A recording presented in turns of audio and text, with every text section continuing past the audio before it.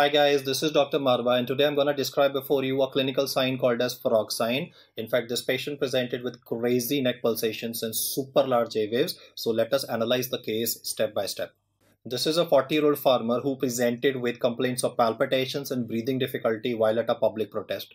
There's no past history of any cardiac complaints or syncopal episodes, sudden cardiac death, and there's a lot of paraphernalia which is attached. But I would like to now focus on the actual footage of the patient. Let's look at what the patient was actually going through. Just look at that. I mean, you can see the prominent neck pulsations. You can notice the fluttering of the neck veins occurring in this patient. And we had to actually hook up this patient to a monitor to see what was going on with the heart of this guy so that we could decipher the changes in the JVP of the patient. At the first look, we definitely noticed a very characteristic frog sign. Now, let me explain what it really means and why was this happening in this patient. When we hooked him to the monitor, you can notice a heart rate of 200 and you can notice a narrow complex tachycardia with a mild ST segment depression.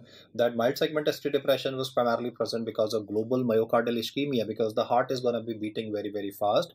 Well, guys, the ECG of this guy was showing a very characteristic pattern of PSVT, a paroxysmal supraventricular tachycardia / a AV nodal reentrant tachycardia. So we need to analyze why was this AV nodal reentrant tachycardia contributing to development of these prominent neck pulsations. So have a look at the diagram that I have made before you next. You will notice that in this diagram you can see the three blue dots that are the SN or the AV node and bundle of phase, and the green is showing a re-entry circuit.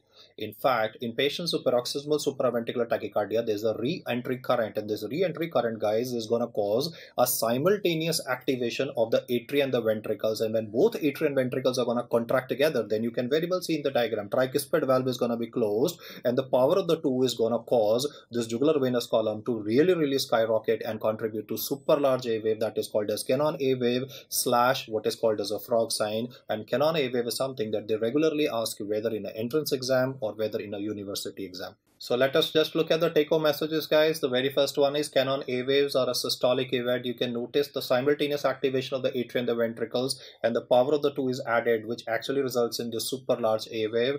Well, they can be regular or irregular. Regular is going to be the case that we discussed, that is supraventricular tachycardia, whereas when it comes to irregular ones, that would be seen with AV dissociation.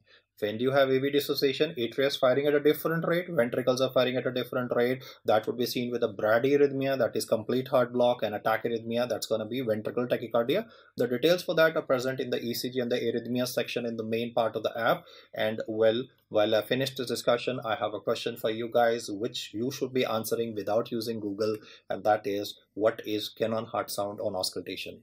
Please comment in the box below, and I shall see you again with another educational video like this. Thank you.